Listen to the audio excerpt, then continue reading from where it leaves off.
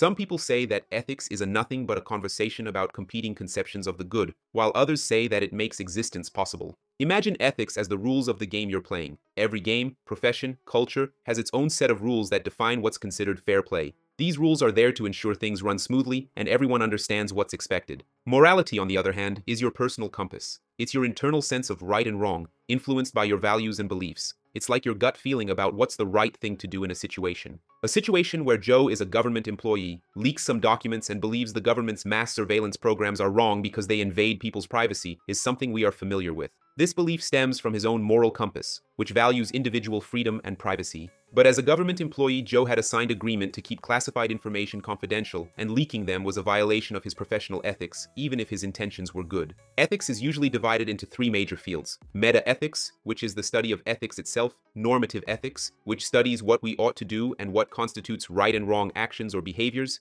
and applied ethics, which involves taking principles from meta-ethics and normative ethics and applying them to real-life situations. A noteworthy point is that continental philosophy tackles ethics by presenting a grand narrative, a broader perspective that shapes our understanding of right and wrong by formulating a worldview into a coherent system. And analytic philosophy takes a step-by-step approach where instead of a grand theory, there's a focus on meticulously analyzing specific concepts like what is good or what is justice, where you will get specific abstracts and papers. Armchair theorizing alone cannot provide deep insights into the world. Theory must be derived from and grounded in observation. Our theories are models that predict what experiences we should expect, but we formulate those theories based on past empirical evidence and experiences. Thank you for watching, like and subscribe, and I will see you in the next one.